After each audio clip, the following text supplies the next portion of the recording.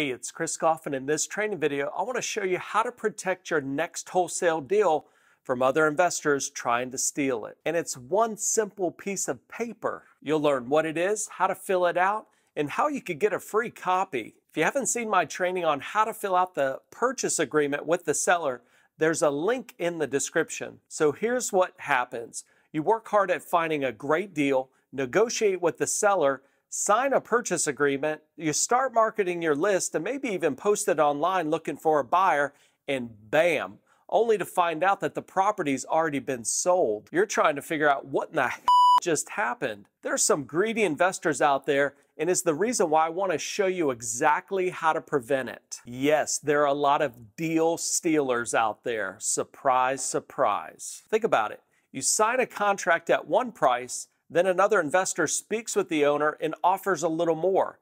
The owner then signs a contract with them. Why? Because the seller is motivated. They need money. They want to get rid of the burden, and they probably don't care about you or the contract you signed with them. Then the new buyer closes on this deal super fast so you never figure it out. And at the end of the day, you can't do anything to the buyer. You could, however, sue the seller for breach of contract, spend thousands of dollars hiring an attorney, and hope you could get some money from the seller. But most people aren't going to do that. Look, it happened to me years ago, and it's how I figured out how to protect myself so it doesn't happen again. Now, before I dive in and show you how to protect your next deal, click that like button and subscribe to my channel to receive more training videos just like this one. An affidavit of memorandum. An affidavit clouds the title and protects the investor so the seller cannot sell the property to someone else without passing a clouded title. An affidavit is a written statement to which the validity is sworn before an officer who is authorized to administer an oath or affirmation. In this case, you are swearing to a notary that you do indeed have a signed contract with the seller. Now, you will not need the seller's signature when recording this document. This document should be recorded where your county files all real estate deeds.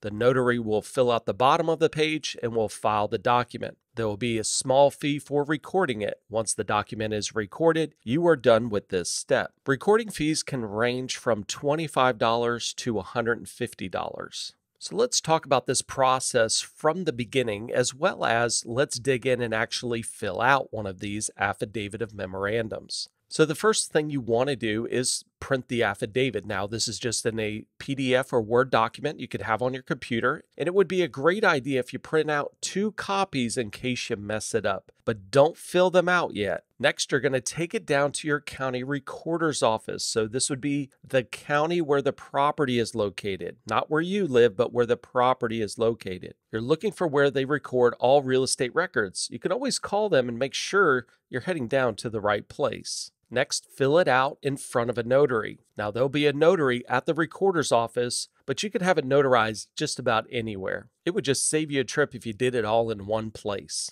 So let's now fill out the affidavit of memorandum. Now, if you're an REIPro member, you can simply pull up any property you have saved to REIPro. In step 6, you can click to download a copy of this. If you're not an REIPro member, you can sign up for a free trial and explore everything that REIPro has to offer, including lead generation, CRM, direct mail, property analysis, and our proven workflow system that's helping investors close more deals. It's everything you need all in one place. You can sign up for free by going to www.myreipro.com. Now remember, you want to print 2 copies of this just in case you mess one of them up. So you're in your car heading down to the county recorder's office, and you're letting them know that you need to notarize an affidavit and have it recorded. So let's start at the top. Here, you're going to see the state of, county of. Again, the notary can put that information in. Before me, the undersigned authority on this day personally appeared. So here, of course, you would be putting in your name, who being first duly sworn deposes and says that Number 1, an agreement for purchase and sale of the real property described in attached Exhibit A was entered into and between the affiliate as buyer and blank as seller on blank day of blank month of blank year. Now here you're actually putting the date you signed the contract with the seller, not the closing date you have with the seller, but the date you two actually signed the agreement. And one of the best parts about this affidavit is that you don't need the seller to sign it. because you are swearing to the world that you do indeed have a signed contract to purchase with the owner. Number 2, the closing of the purchase and sale of said real property per the terms of the agreement is to take place on or about blank. So whatever closing date you put on the contract with the seller needs to go here. After this date, the affidavit is null and void. So if there's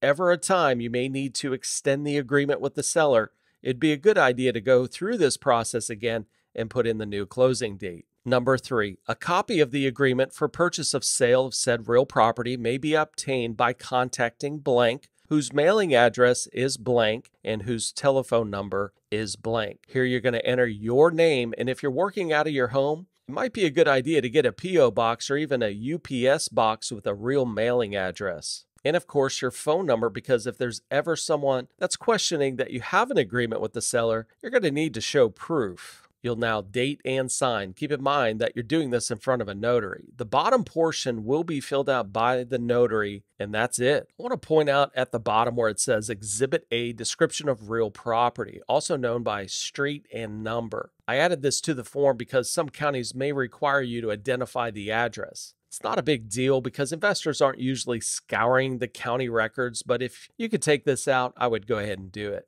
And if you could take it out, again, you would want to take it out in the beginning of this affidavit as well. But if you're not sure if it's required or not, just keep it out. And if they tell you it needs to be there, you can always add it on the fly. Once you submit the affidavit, you'll need to pay the recording fee. Next, go home. Yes, you are done with this step. It's that easy. Now you can start marketing your buyer's list so you can get the property sold quickly. Now, what happens if the seller tries to close this deal so somebody went around your back, signed another agreement with the seller? What in the world happens? Well, let me share with you what's going to happen and what's going to take place. So even if the seller did sign with somebody else, number 1, they're going to have to go to closing, right? So when a seller and buyer submit their contracts to the title company or closing attorney, the first thing they will do is a title search. And when they do this, guess what's going to pop up? That's right, the affidavit pops up, which shows previous interest in the property. So this affidavit has to be released in order to continue the closing. And guess who is the only person that can release it? That's right, you. So now the closing will stop until they call you, and you'll need to show proof of this agreement you have with the seller. You're going to need to show this to the closing attorney. Now, this is all assuming that this closing is happening before the closing date you have on your agreement with the seller. So now what happens? So if you and the seller come up with an arrangement that you will receive X dollar amount of funds after closing, you could just let the closing go through. Or you could stop the entire closing and make the seller sell to you, or they would be in breach of contract and you could sue them. This happened to me years ago and I made $10,000 at closing. I could have made more, but look, here we have a seller that signed a contract with me and then turned around and sold it to somebody else. I don't know about you, but this is not how someone should do business. And in my case, the seller would have made more money if they just followed through with what they agreed to. I found out that the seller was receiving $5,000 more than what I offered, but they had to pay me $10,000 at closing.